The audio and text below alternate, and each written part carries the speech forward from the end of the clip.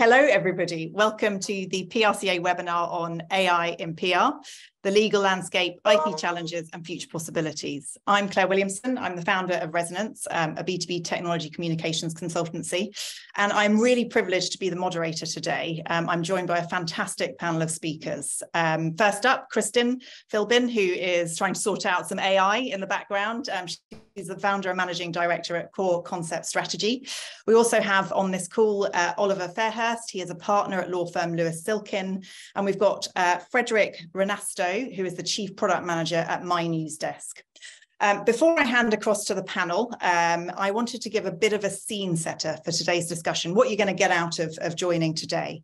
So we've all heard about AI in the media. It's been front page news for the last 6 months, and I'm guessing that almost everybody on this call has dabbled with ChatGPT. Where we are today is a culmination of years of research and development. As someone in B2B technology, I've been speaking about AI for as long as I can remember, but with generative AI, we've really witnessed an extraordinary rise in interest and progress in the last 6 months. The specific algorithm that evolved into ChatGPT was actually originally announced by Google in 2017. And Google understood its potential, but they also wanted to understand its implications as they developed it. Now, there's a reason for that. A few of you might remember a chatbot called Tay, which was introduced by Microsoft. It was released onto Twitter in 2016. And Microsoft invited people to come in, try it out, and promised it would engage and entertain. But it turned out to be a public relations disaster for Microsoft. The chatbot was designed to learn from its inputs, and within hours, it had the worst of humanity had risen to the top, and it turned into a hate speech spewing disaster. So it was taken down very, very quickly. So it comes as no surprise that Google didn't dive right in. However, it wasn't counting on a small company called OpenAI throwing caution to the wind and developing something called GPT-3, which then evolved into ChatGPT last November. Just like Tay, any one of us can speak to ChatGPT, but OpenAI managed to build a few more safeguards around it to stop it saying anything controversial. Most importantly, its ability to generate text was absolutely astonishing, and it's really captured the minds and the imagination. If you want a letter written like a pirate, you can get it done. If you want to write instructions for removing a peanut butter sandwich from a VHS, you can get that done. If you want those instructions to be written in the voice of Logan from Succession, it can do it. But it's not just about content, and we're hopefully recording this via Otter AI for live transcription so that you can click on a link. Is it working, Kristian? Okay, good stuff. Its success has skyrocketed beyond anyone's wildest dream. Within 5 days, it hit 1 million users. And by the end of the month, it had 100 million active users. Now, if you want to compare that to other disruptive technologies, it took the mobile phone to reach 100 million users 16 years.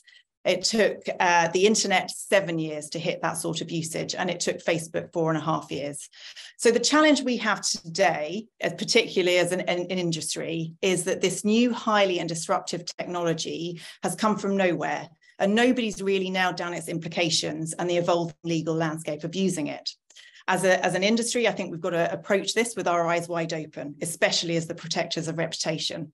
And this is exactly what this webinar is aimed to achieve.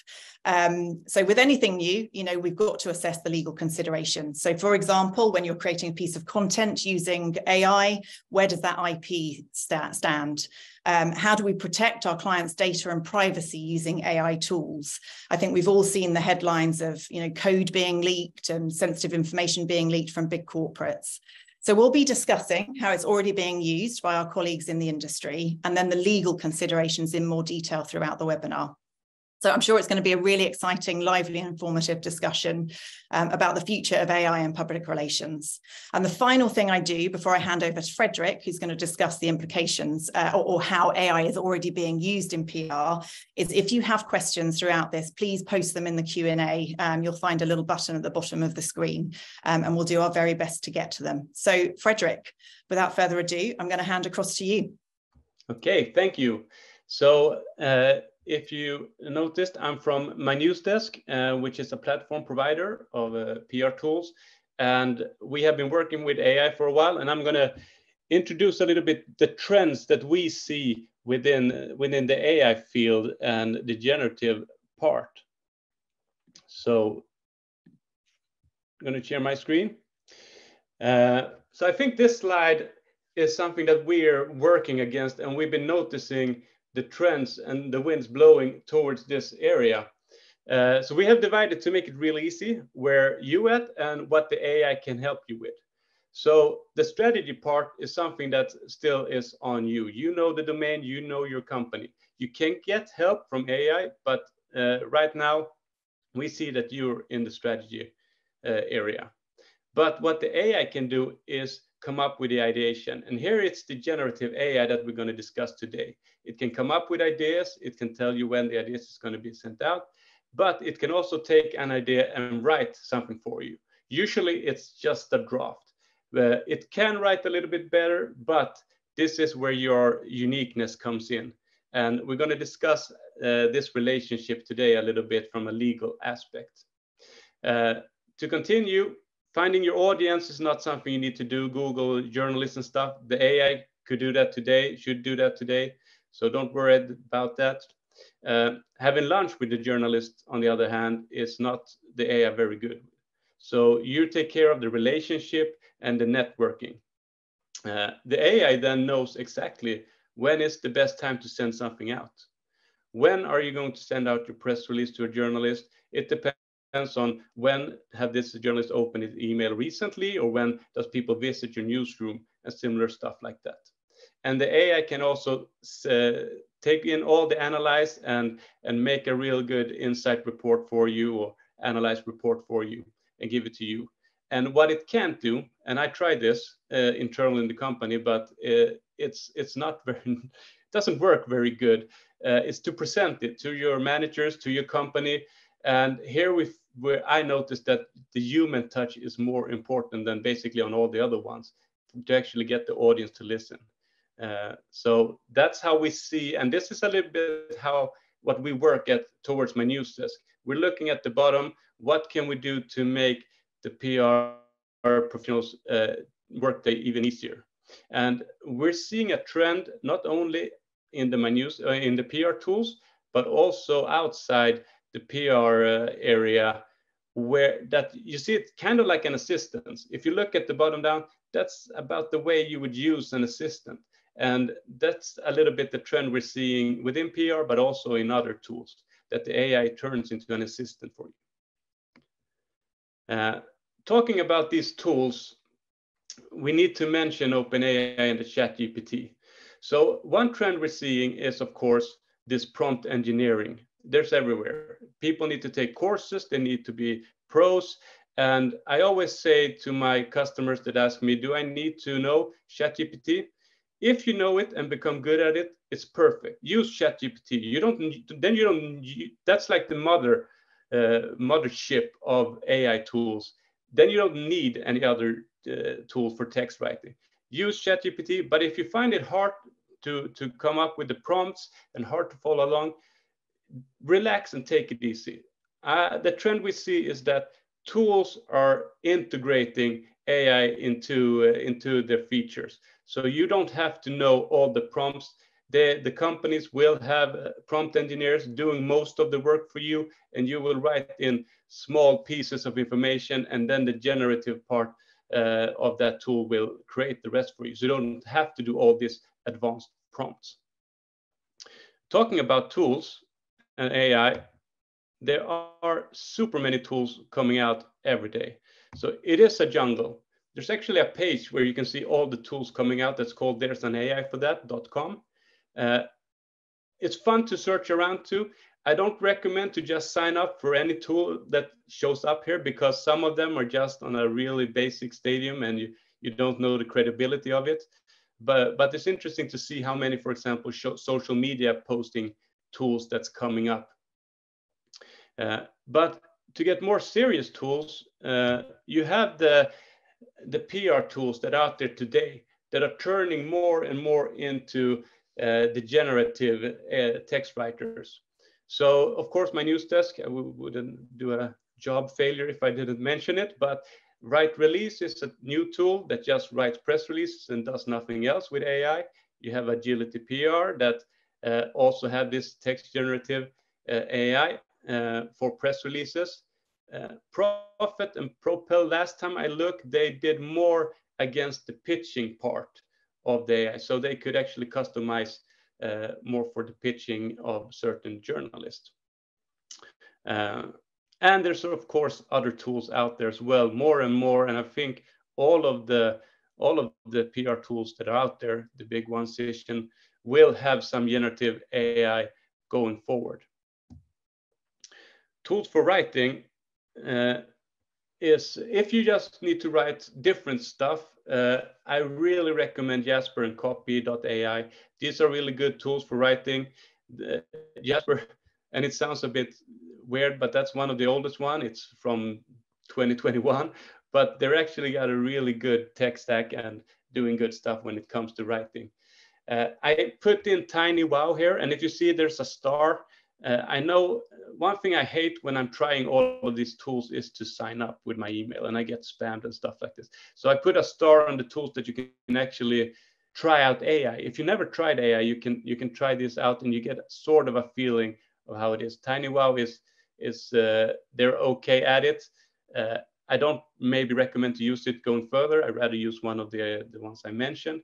But to use a tool without sign up, you can do TinyWow. Grammarly is it's not a generative AI in that sense. It actually can paraphrase text, but it uses AI in so many different ways. It would be really wrong for me to not mention it when we're talking about writing in press releases. And then, of course, we already talked about ChatGPT, which is a really good writing tool. The tools for images that I recommend, if you want to try generative AI within images, which I think if you never tried it, it's an awesome feeling. We have Adobe and their suite. They are coming with their new Firefly, which is in beta, but I don't think that's the real reason. I know a lot of people have been giving up on Adobe, but they're also putting like these small AI things into Lightroom and Photoshop and just change the lighting or mask something for you real quick. So it's actually make that work easier. It's not the ones with all the flares and stuff that they're promoting right now that's going to be the game changer. Midjourney, I think that's the best tool when it comes to creating images.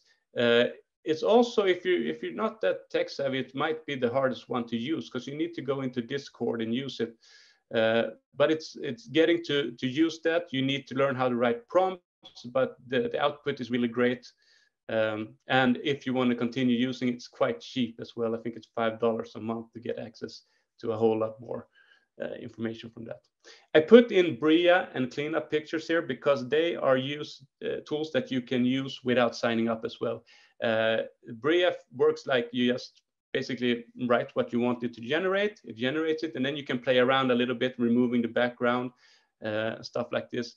Cleanup Pictures is this diffusion tool where you can put in an image or use one of the image they have, and you can just basically use the eraser they have here and mark a couple of things. And if you mark a pencil, for example, and then you just click on the button, it will become a scissor or something. And it looks really realistic. So just to try out that feature that's in there.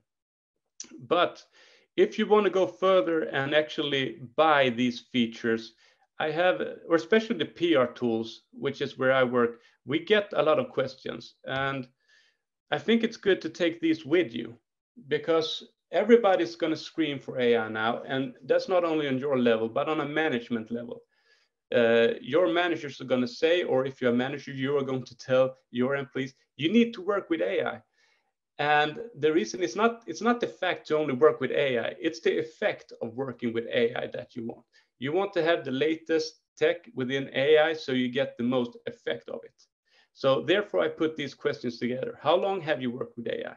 To ask a company this is part the legal system. If you work 3 to 5 years with AI as a company, you have ran into a couple of different legal issues and you have pretty good, you know pretty well how that landscape look. Do you train your models on my data? And this is somewhere where ChatGPT, the free version, they actually train your model, and you can't, or train their model on your data, and you can't change from that. You have to go to the paid version and then go into settings and turn that off. Something you can ask the providers of PR tools is if they have a signed DPA with the ones that delivering data, so data processing agreement, to see what actually happens with your data. The last question I think is super important if you want to keep up with the AI and what's happening. So how does your roadmap within AI look? And it can sound like a strange question, but a lot of these PR tools are just doing it for the marketing benefits. They're just putting marketing benefits. They put the tool in there, and then they can go really hard on the marketing that we have the best AI. But what else, what is happening next? Are they developing their AI they got? So you don't get left behind when the AI develops. There's probably a million other questions, but during my years, I think these are the best questions that I have seen. On my news desk, we started with AI 2017. We started in 2003, so it took us a while. But here I just want to show the DPA that we have with OpenAI with our generative. So look for these things in the terms and conditions, in terms and the terms of use when you look at new PR tools.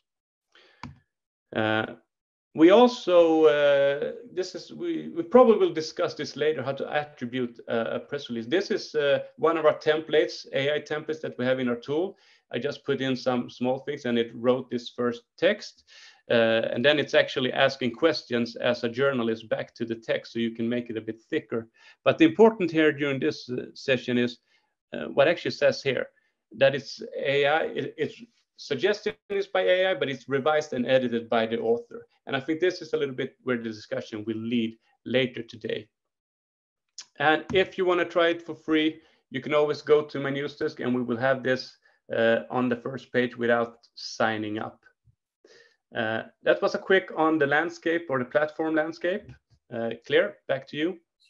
Fantastic. Thank you so much, Fredrik. I think attribution, that's a really interesting point, which leads very nicely into Oliver, who is going to share with us some insights into the legal kind of landscape and what we need to be thinking about when we're embracing these tools. There's a lot out there on the market, so what do we need to consider from a legal perspective? Over to you, Oliver. Thanks very much, Claire, and thanks, Fredrik. It was really interesting. I'll just share these slides. Just hopefully that's all coming up reasonably clearly. So my name's Oliver Fairhurst. I'm a partner at Lewis Silkin.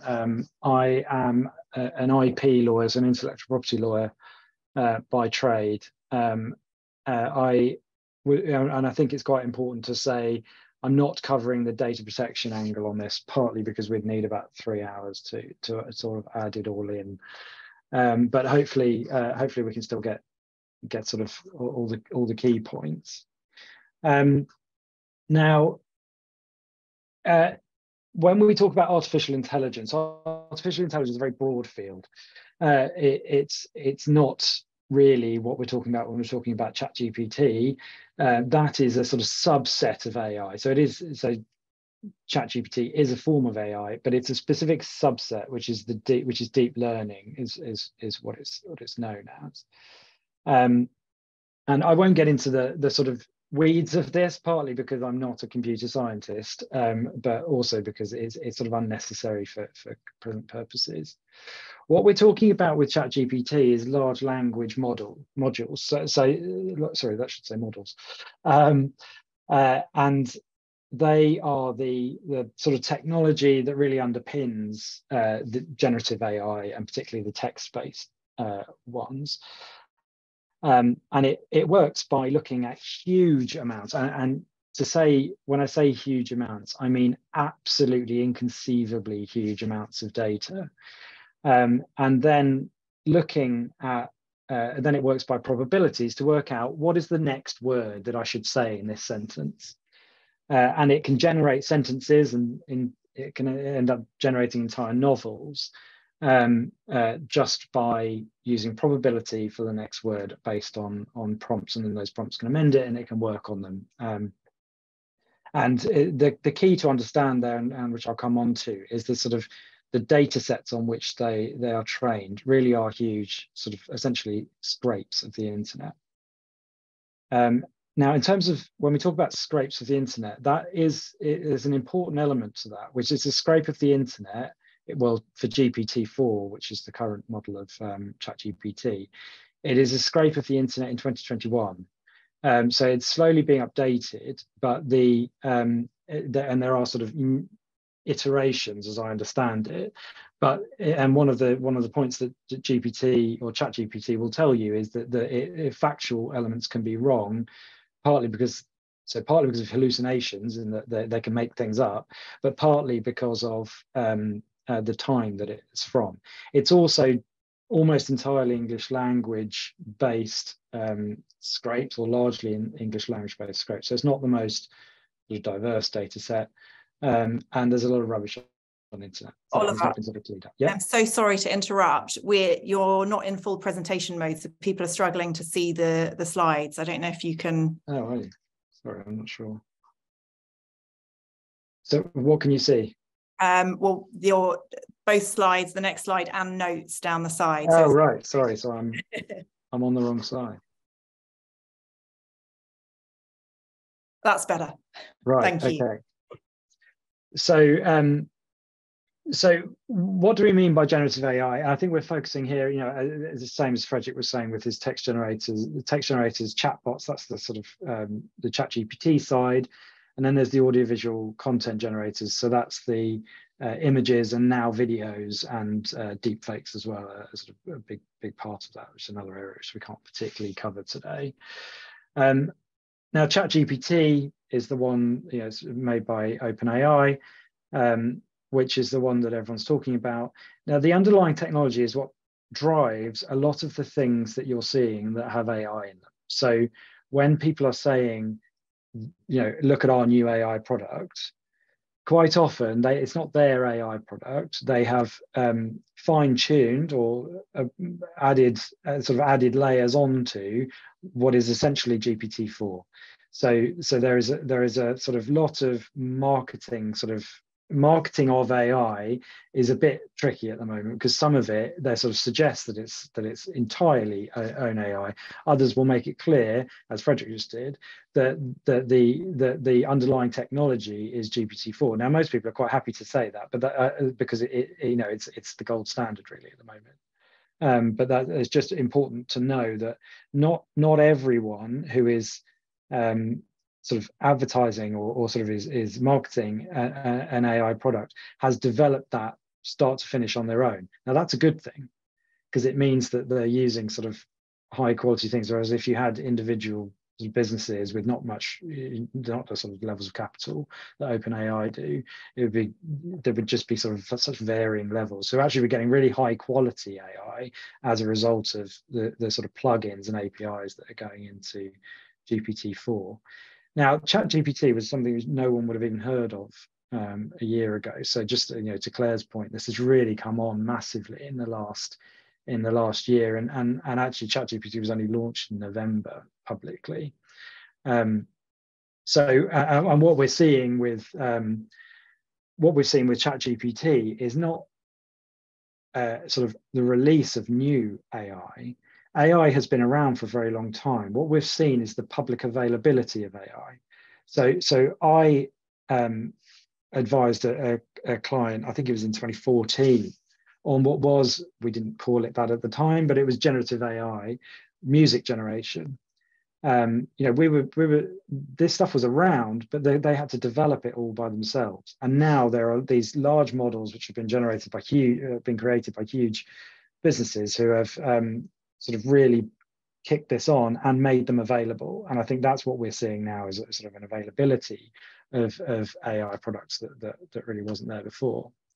And the quality of it is something else that has sort of really blown up. And I just put in very quickly here, just as a prompt, give me a press release.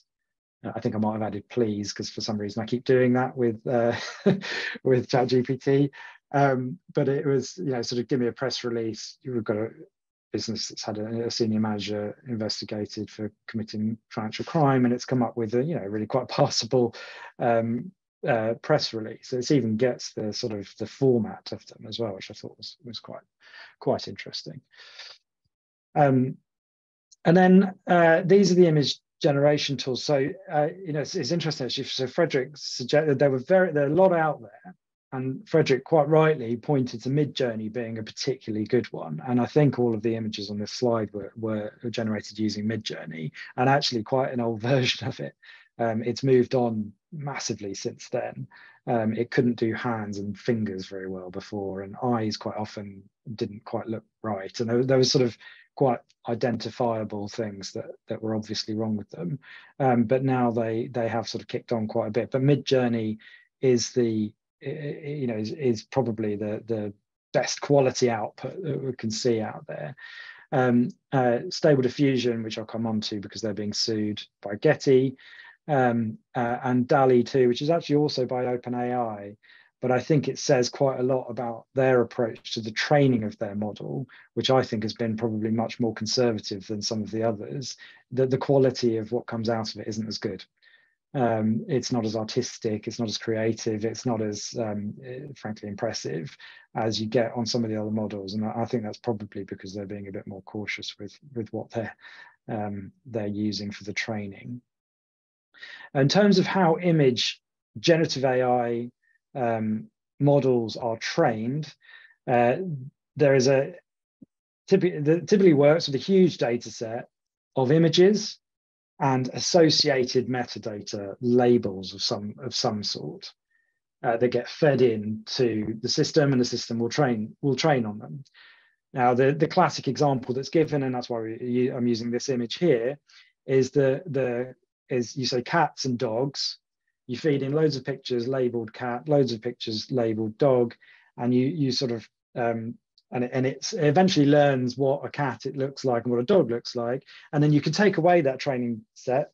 The model's been trained, and then say, give me a picture of a dog, or well, the previous version would have been, is this a cat or a dog? Now it would be, because it's moved on from that, would be, show me a picture of a cat, and now show me a picture of a dog, and you'll be able to tell.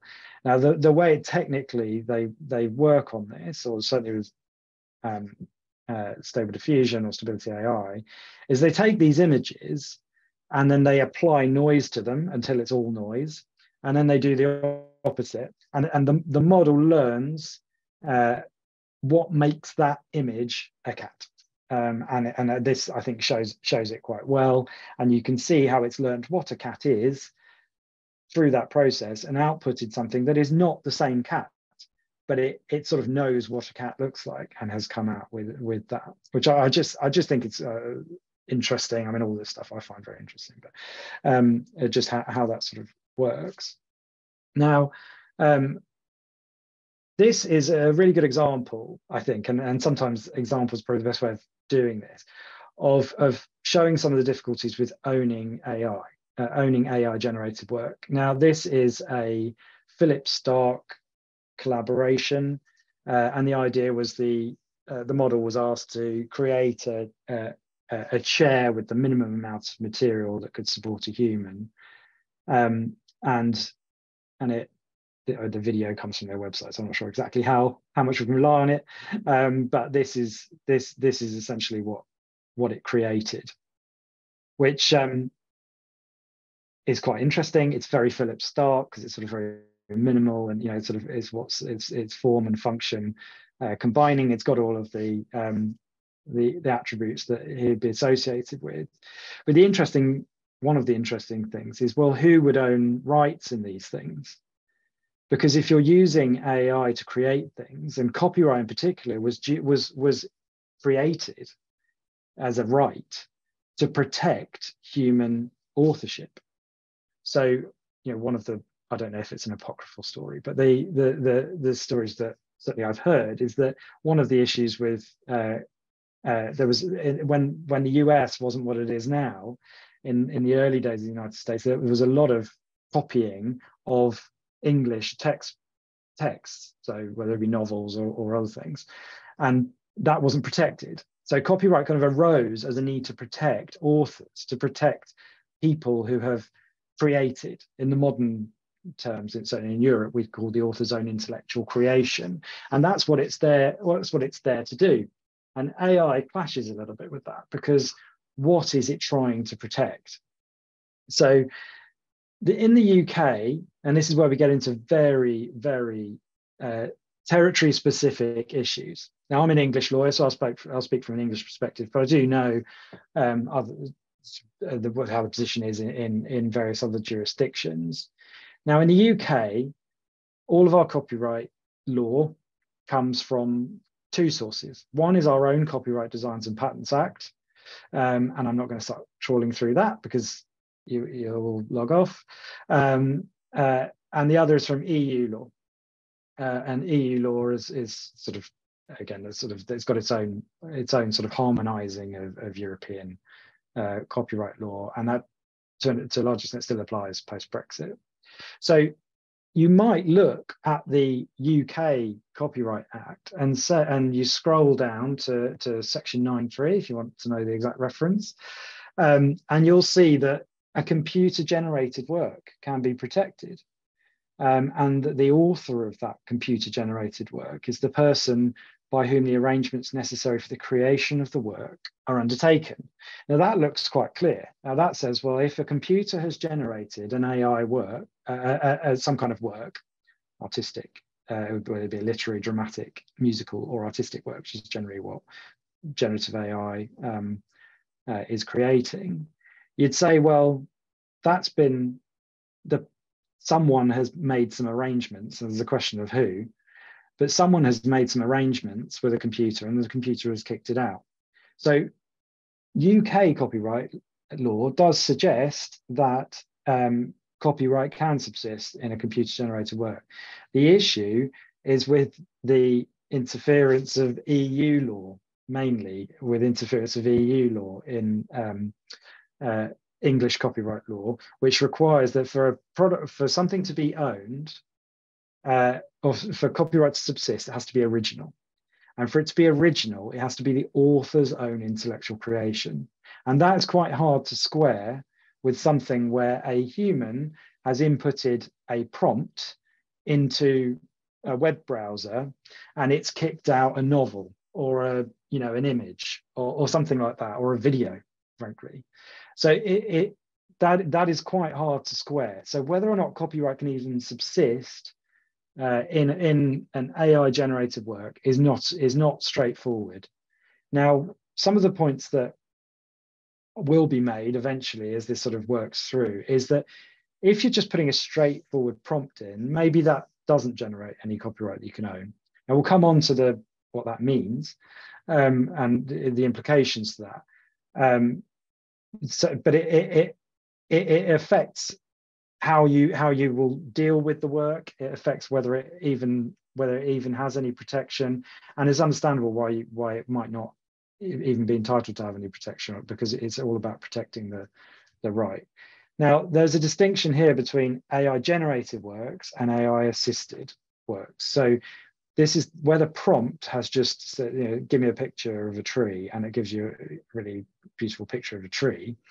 That is just purely AI generated. But where it's AI assisted, so where you might use a prompt. Show me a picture of a tree. Okay, now I want the tree to have a swing hanging from one of its branches. Well, now I want at the bottom of the tree for there to be children playing. And I want all of this and this and this and this and this, to the point where you've kind of really have worked together on this almost. And then you're starting to get to the point where there is some intellectual creation that's gone into it. So that there will be a sort of dividing line, I think, in English law at least, and probably in European law, where copyright could subsist if there's been more than just a simple prompt added. Now, the US copyright position,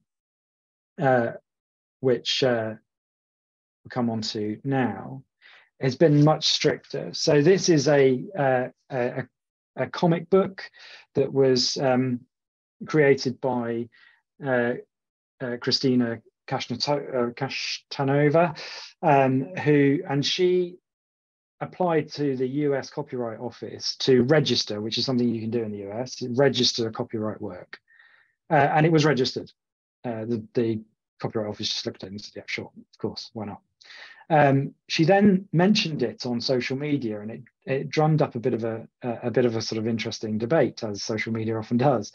And there was, the Copyright Office then looked at it again, and they retrospectively changed their decision. And they said, well, because this was created using, this one was with Midjourney, the no copyright could subsist in it because it needs to have a human author, and referred to various bits of US law which are outside my area. But the bottom line was that because it was computer generated, it wasn't human generated, then that wasn't protected by copyright. And the US Copyright Office has then actually followed up with that, referring to it and sort of elaborating on it and making clear that the US Copyright Office's position, as I understand it, and that's under Supreme Court law as well, so unless there were a new Supreme Court decision or new legislation, that wouldn't change.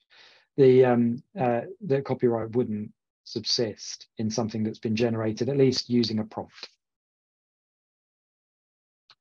So that's the point of whether copyright even exists in relation to one of those, in relation to a work that's been generated using generative AI. Then the question is, if it does subsist, then who owns it? Now, this is the earlier version of Midjourney, which is why the faces don't quite look right, and there's a little bit of a sort of, it doesn't quite look natural, and I think there's sort of, the whole thing just looks a little bit odd. I think if we did this with Midjourney, I actually also think this was with DALL-E as well, which is what I was saying before. It just doesn't quite do what, if we sort of go back to that, you compare them, that you can see the sort of difference there. And so we need to look at, well, where is it? Where was it created? Where is it trying to be? Where is it being exploited? If the copyright doesn't subsist in the jurisdiction that it's that's been created, that you're trying to enforce it in, if they don't recognise that AI works are protected by copyright, then you're going to have real challenges enforcing any copyright there. And who took part is going to be relevant as well. So who did it? How did they do it? There's going to be a lot of sort of factual requirements. That's what I was saying before about sort of series of prompts when you're kind of working through it to show that there has been some creativity expressed there. And the other one is what has been agreed. Now, by this I mean agreed with the generative AI platform. And to Fredrik's point before, if you're using the free version, it's a pretty unfavorable, as you might expect. If you're not paying, you're the product, as the old saying goes, and you're being used, your prompts and your text are being used essentially to train that, and you can't guarantee that you will own it. Now, the terms and conditions, they can change, but if the terms and conditions were that the platform owned any copyright, then that is probably going to be determinative of who owns the copyright, certainly in England, so in the UK. So that copyright provision, section 9.3 that I mentioned before, the person who makes the arrangements necessary for the work to be created, and there's some case law on this I won't go into, that suggests very much that it would be the owner of the developer of the platform, essentially, that if anyone's going to own that copyright, it's probably going to be the developer. So, and then the terms and conditions that apply to the use of it, that might change the position, but it might not make it any better for you if you're using it. So in terms of infringement, so there's two categories of infringement. Now, this one won't, for this audience, I don't think training the AI is that relevant, because unless you're also developing your own AI model and you're training it, in which case you'd probably be thinking about this quite a lot anyway, you're not too keen on or too worried about what was used to train it. It is still relevant, though, as to what the output is. So if I were to use I'll go to the next slide, which is the best example of this. If I were to use a generative AI tool, so this was made using one of the main tools I won't mention. And if I put in the prompt, show me a picture of Marilyn Monroe, as we did with this one, Marilyn Monroe in the style of Andy Warhol. Surprise, surprise, it comes up as an image in the style of, well, it basically looks like the Andy Warhol prints. I'm not sure if the colors are quite exactly the same as what they are, but they broadly looks like the Andy Warhol print.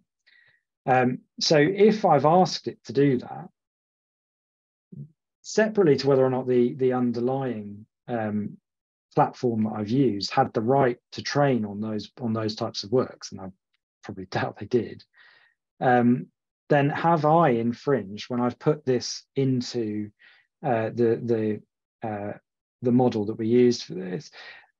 Have I infringed? Now, I think the chances are probably yes, because I've sort of asked it to, haven't I? I've asked it to create something which I know what I want it to create. I'm asking it to do something in the style of Andy Warhol. It's been very difficult for me to get away with it, get away from a claim, if one were brought, that I have at least been responsible for the copy, the reproduction of the original work that has happened here. And there's an ongoing case, which I'll mention now, where Getty Images are currently suing Stability AI, which is the company behind Stable Diffusion, for basically copying the entire data set. It was in something called the Leon 5B data set, which is, which I won't go into again. They accuse, so Getty Images is accusing Stable Diffusion of having copied the entire Getty database, or at least a large part of the Getty database, which was images alongside bits of metadata describing what it was, to train their model. And Getty says that Getty says that the training was so good that if you look at the image on the right, which I hope you can probably tell is the AI generated one, it's even included the watermark.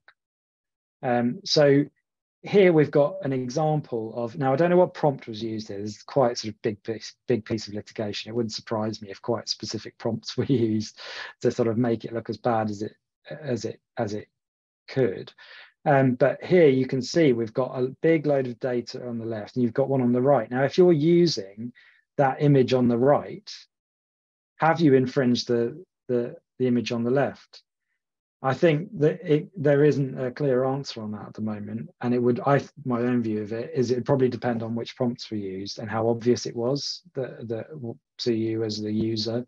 But that does have knock-on effects if you're using these sorts of tools for client work, which I will come on to. Now, AI is not a new tool, as I said before. It has its roots back in the 50s, although I don't think it would sort of be recognizable to what we're using at the moment. But AI is around. If you have a spam filter for your email inbox, a firewall, you have that. You have AI. You've been using it for years. This the generative AI that's been the big push on this, and there's been various types of other forms of AI, so there's not generative AI, that have caused real problems to those that have used them. So Amazon was recruiting, so for sort of technical jobs, it basically excluded women. Uber had real difficulty, and I think Amazon's had a similar issue with being able to identify ethnic people who are of a minority ethnic background. So it's very good at telling the difference between white people, but it's not so good at telling the difference between black people. And that was a major problem for Uber, as I think what I understand how it worked was that you couldn't actually log into the app unless you'd proven that you were the person that was the license holder.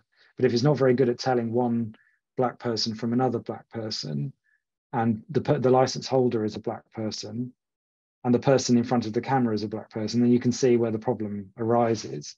So that's another issue. And then these generative AI chatbots. So Fredrik mentioned, Claire mentioned the the chatbot that they'd released on Twitter. You're never going to give a chatbot free rein to just do these things, because they get dark very quickly, and they do sort of always seem to go to extremes. And even sometimes if you try and have an argument with them, which I have done deliberately to see how far they can get, it doesn't take very much to get them to be defensive, apologetic.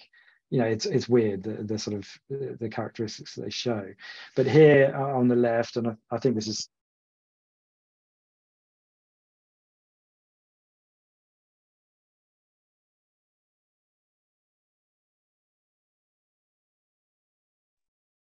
Oliver, I don't know if we've lost your sound, or it could just be me.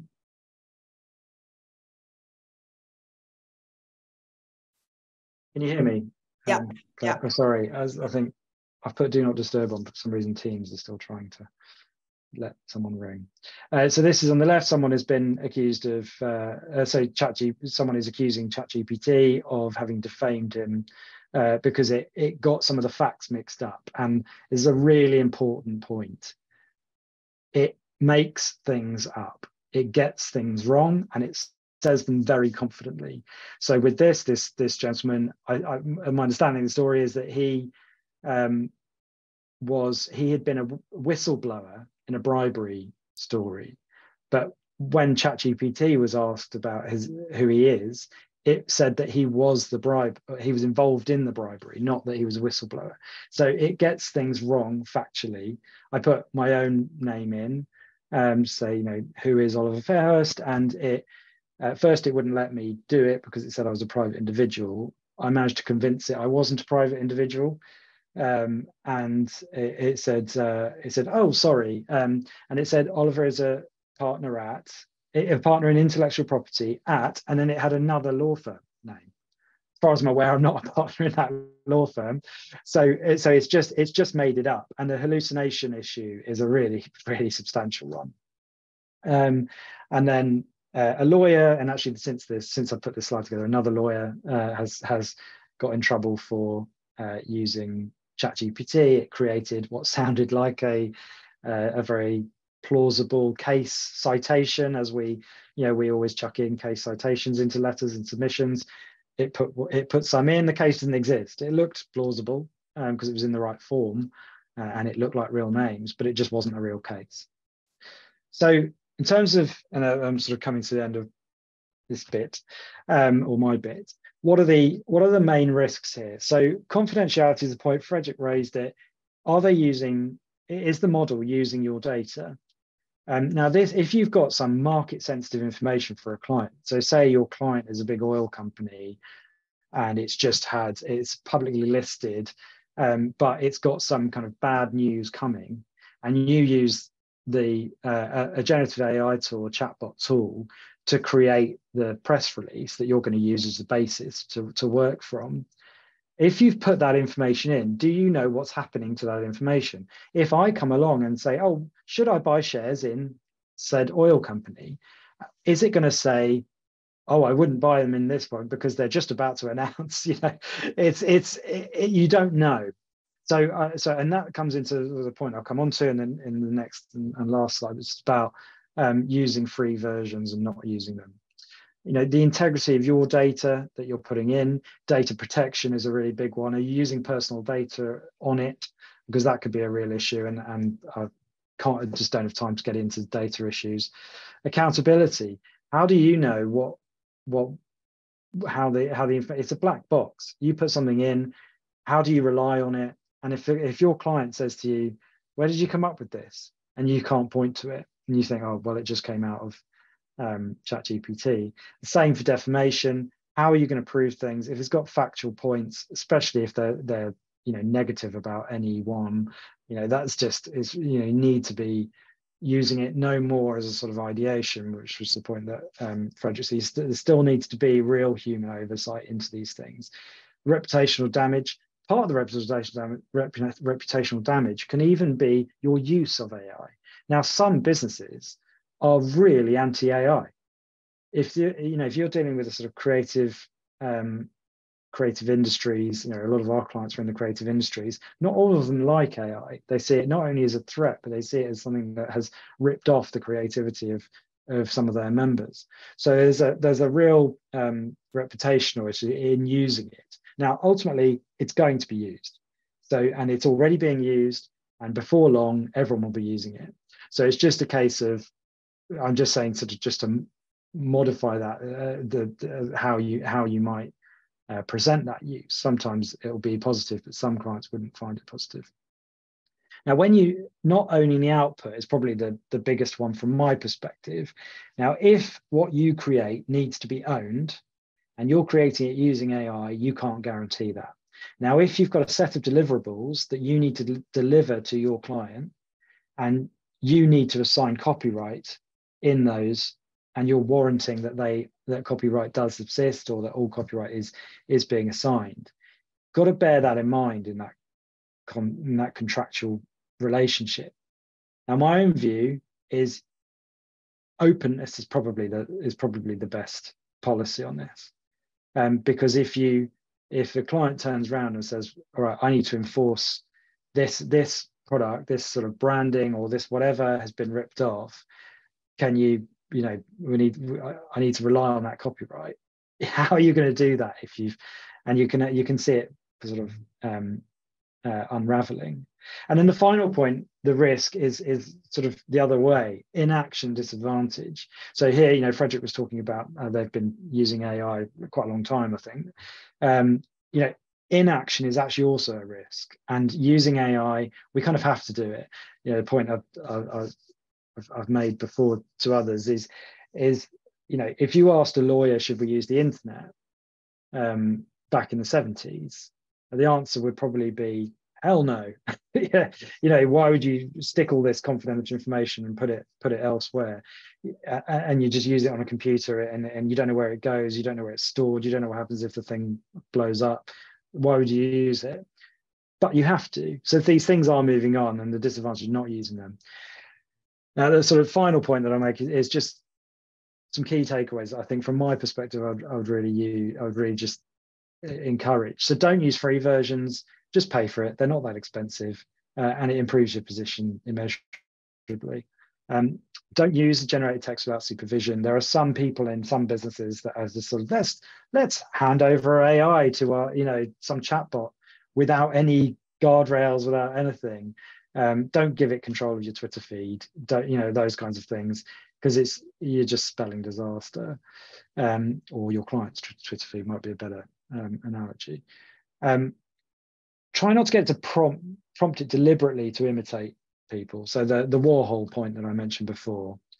And if you really need copyright to be able to protect the exploitation of what you're generating, generative AI might not be the best route for that, or you need to think about how you're improving your chances of copyright subsisting. Only use trusted suppliers, and I think that's where OpenAI has done very well, because they have this association. They're actually not entirely owned by Microsoft, but they have this Microsoft badge that is being applied to everything. And if law firms see Microsoft, we just go, okay, well, that's fine, isn't it? So I imagine most businesses are saying, well, OpenAI is a low risk one, it's a trusted supplier. And then you do need to train and educate employees. Most people don't really understand about AI. They don't know what it is. They don't know how it works. They don't know what the risks are. They just see it as a tool. And it is really important to train them, educate them, and then keep on doing that. And I think setting acceptable use policies. So as I say, you can't be sort of King Canute-like and stand in the way of this. You kind of have to accept that it's going to happen, and you might want it to happen, but you just want to guide it. And a lot of what our clients are asking us to do at the moment is say, we're a bit worried about what people are doing on the business in this. Can you create a sort of acceptable use policy that we can sort of send out, make it part of their employment contracts, and just say, like, if you want to use AI, you have to use an approved one, you have to use a paid for version, and we've got various other things that we suggest people use. I think I'll stop sharing there. That was really good. There's a lot to unpack in that, lots of really great information. Thank you so much. I'm conscious we have 4 minutes left. So I'm going to just hand across the mic to Kristian here, just to talk about, based on all of that great information that we've just received, in terms of, you know, attribution, the client relationship. So I know you work with a lot of agencies to, you know, integrate technology, etc. How would you advise PR pros on the agency side to kind of integrate the technology and discuss that with the clients? Yeah, so I mean, it is a bit of a how long is a string thing, because it's how much are you integrating with AI and various different technology tools, because the reality is we're not getting away from these clever tools in anything we do. You know, there's always a bit of assistance from the computer nowadays, from the modeling we do to the placements of the press release. So I think it's always a good model to be clear and open with the fact that there is collaboration and we do use technology to assist in that. It also can easily catch you out. So a lot of my clients will use it here and drip feed it here and there, or even their more junior staff will play with it on their laptop to tick a box and help with a project.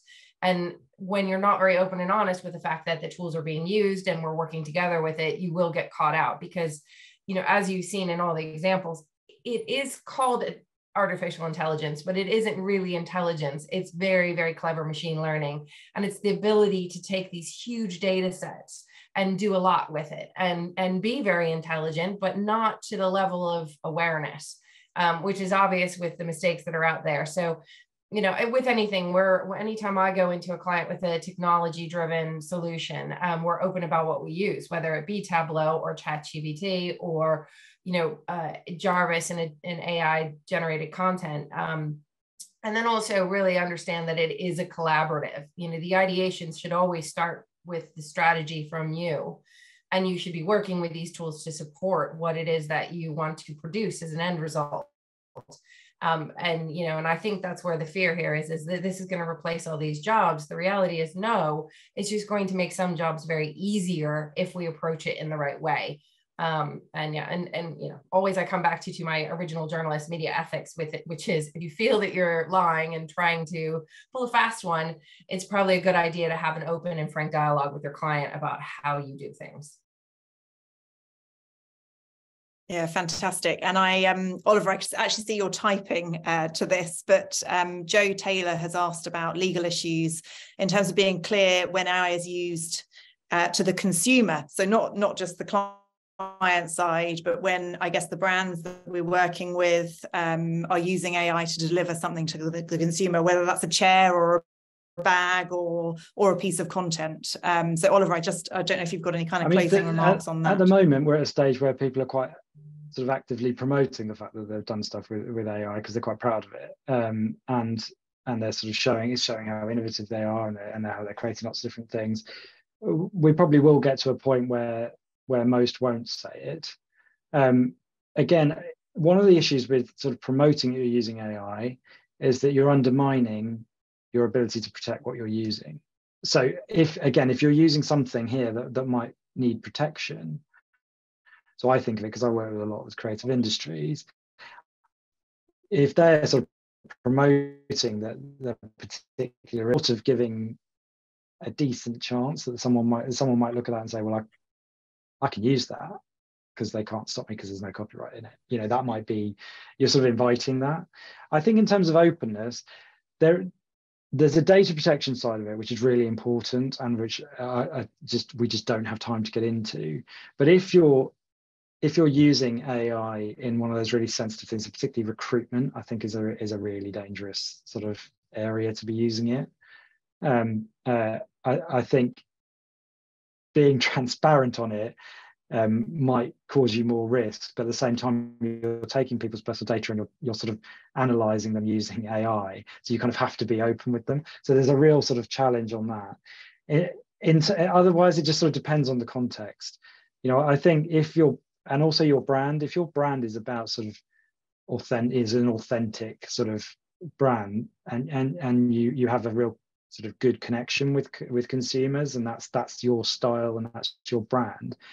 If you're sort of using AI secretly in a way that, especially if it's sort of cutting your costs and doing all that sort of stuff, you're going to end up with a bit more criticism that way. And I think, you know, sort of being open with consumers is probably best. That's where most businesses, I think, are going. You know, chatbots that you use now have got so much better. I think there's one called Toby or something like that. They've got so much better now, but they actually quite open that it's AI, and it's sort of got a little image of a robot on it, so you know. But they've got better, so you don't mind using it, and then it switches over to a human. But if you then found out that that human was not a human, you would be really annoyed at the brand. So I think that it's very context specific. Fantastic. I think that that's all we've really got time for. We're 2 minutes over now. So thank you so much to Fredrik, to Kristian, and to Oliver for all the great information. Thank you also to Richard and Gabriella from PRCA for helping arrange this. I think there's some additional questions in the Q&A that we'll aim to kind of come back on, and this is the first of hopefully a few discussions like this. So yeah, stay tuned for more.